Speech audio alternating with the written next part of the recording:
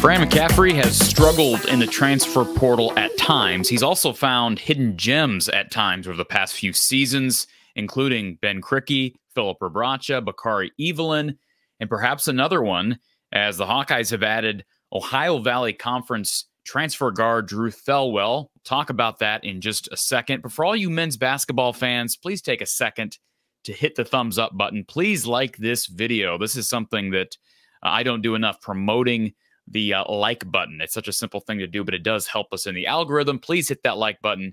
It does help us. Please subscribe if you've not already done so. So the news that Drew Thelwell has not only committed to Iowa, he's now signed his scholarship intent, so to speak, with the Iowa Hawkeyes. That news became official from the university yesterday. He is a 6'3" transfer guard from Morehead State. He's played 4 years with Morehead State. And in case you don't know anything about Morehead State, solid program. In fact, they fought Illinois in the first round of the NCAA tournament just last month. Remember, Illinois ended up going to the Elite Eight, beat Iowa State along the way. That's a good Illini team. And Morehead State was right with them through about 2/3 of the game. And then it felt like Morehead State's, maybe their energy level, certainly their offense sputtered as the game went on and just didn't have the horses to compete with some of what Illinois offered as it related to athleticism, explosion, etc. You can find the game highlights on YouTube. Go check it out. It is an interesting watch, especially as you consider the fact that Iowa has landed Morehead State transfer Thelwell. So 6'3", 185, according to Morehead State. He's averaged about 11 points per game over the last 2 seasons. 3-point percentage dropped a little bit this past year, but 36% from 3 over the last 2 years. That's solid. All right, you'll take that. I think in 2022-23, he shot 38%, led the team. He did not lead the team in scoring this past year. In fact, he wasn't top 3 in scoring. That says something. I don't think that's a negative. Obviously, you want scoring, but we know France teams tend to have no issue getting the ball in the hoop. But can you have a guy who's facilitating, taking the lead on defense? Now, as it relates to Drew Thelwell as a defender, I honestly have not seen enough on tape to say, yeah, this guy's going to be a lockdown defender. Certainly, I'd talked about Tony Perkins, the upside, the ceiling that Tony Perkins brought as it related to athleticism and length. And I don't know that that was completely tapped into. I know people were frustrated with Tony kind of disappearing as the season went on in some phases of the game, but he was really good for them for a long period of time. That is a loss. But Drew will provide them leadership and experience in spite of the fact that he's coming from the Ohio Valley. By the way, the Ohio Valley has been a good conference as of late. Now, the last 2 seasons, it's taken a bit of a dip. Keep in mind, Murray State and Belmont left the conference a couple of seasons ago. Those were 2 really solid programs. In fact, you probably remember Steve Prohm left Murray State to head over to Iowa State a few years ago, and then Belmont went over to the Missouri Valley with their success. So the conference as a whole has taken a bit of a dip. They ended up getting a 14 seed in the NCAA tournament. I mentioned that game against Illinois. I really tried to hone in on Drew Thelwell and watching that game back. And what I saw from Thelwell, again, he's not going to shoot a ton of jumpers, and that's okay. Iowa's going to have plenty of shooters, I think, next year. I think that's fair to say. They lost guys who were not known for their jump shooting, like Tony Perkins, like Desante Bowen, like Patrick McCaffrey. Ben Krikke is gone. He was more of a mid-range guy, but they bring in a guy like Cooper Koch. Price Sanfort's a year older. They get Peyton Sanfort back. I expect him to return after testing the NBA waters. So what I saw from Thelwell on tape offensively, good patience, especially when he got in the lane. He's comfortable with both hands. He had a difficult matchup on both ends of the floor. He had his shot at Terrence Shannon Jr., who I don't know that there's anybody in the country that's as athletic and explosive as Terrence Shannon Jr. was this year. Thelwell ended up with 36 minutes played, made a 3-pointer, 3 of 8 from the field, had 4 assists, 1 turnover. That's a common theme. Really good assist-to-turnover ratio numbers for Thelwell. In fact, he averaged 7 assists per game in conference play, 6.2 overall for the season. And that is actually top 40 nationally in assist-to-turnover ratio and top 15 in total assists in the country. In D1, top 20 in assists per game. So really solid numbers for Thelwell. Does not turn the ball over. He's got good length, good athleticism. I think he's a little bit slender. That'd be my only thing. Like, you compare him to a Tony Perkins. The physicality of the Big Ten will be interesting to see how he acquaints himself, but they did go up against good competition. Morehead State scheduled pretty well in the non-conference. I mentioned the game in the NCAA tournament against Illinois. He got 8-4.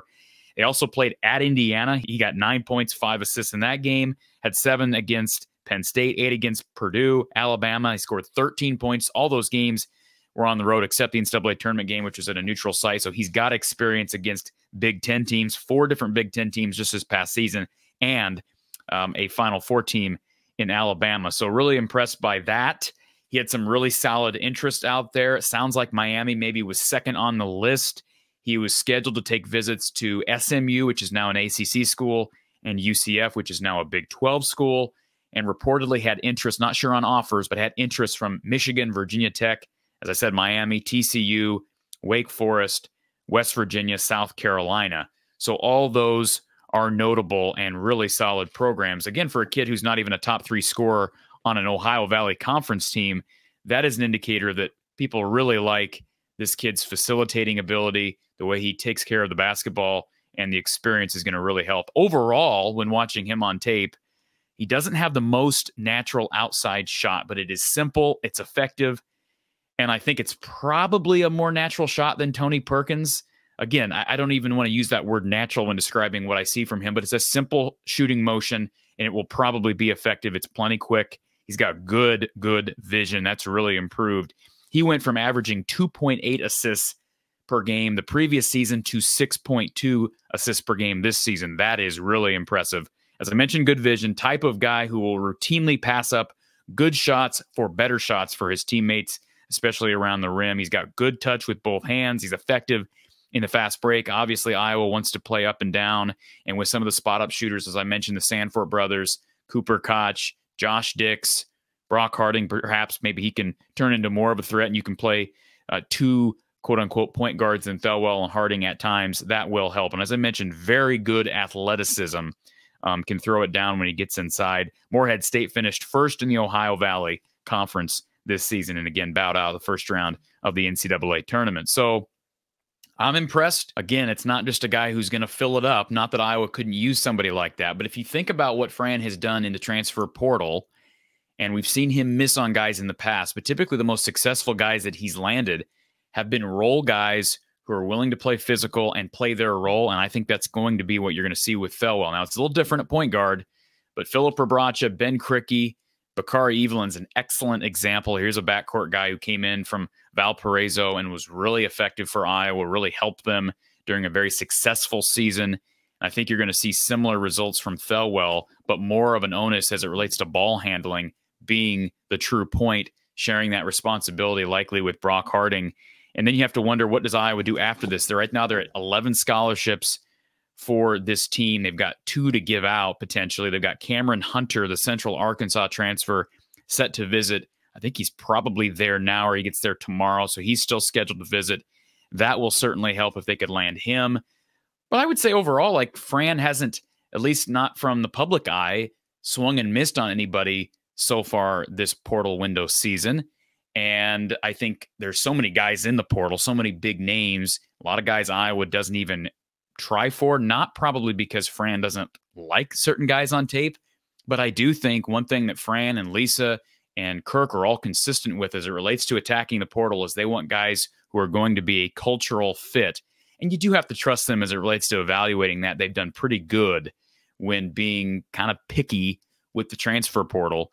And the only downside to what we've seen from Fran McCaffery is that he's identified guys who he thought were going to be fits, and then he's just barely missed on them. And then you kind of have to settle for some other players.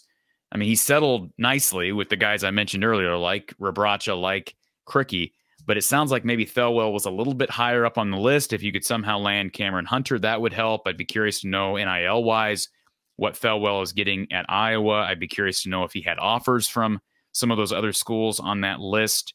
But my guess is he's going to come in and compete for a starting job immediately. So congratulations to Drew Thelwell. He's a Florida native, got 1 year of eligibility remaining, and he will help Iowa immensely. An athlete from the transfer portal. That is a good development for Iowa men's basketball. Appreciate you tuning in, folks. And I mentioned a couple of days ago, I've got my black and gold blowout, my Iowa men's basketball shirt on. one of our biggest fans, Doug Moore, recently suffered the loss of his mother. If you're interested in helping him, he's one of our big-time fans, well-known fans here that calls into the show regularly. I want to throw up his GoFundMe account in the description. If you're willing to help Doug, please consider doing so. We appreciate Doug being part of our family here from the Hawkeye of the Storm. Appreciate you tuning in, folks. Have a great evening, and we will talk to you tomorrow.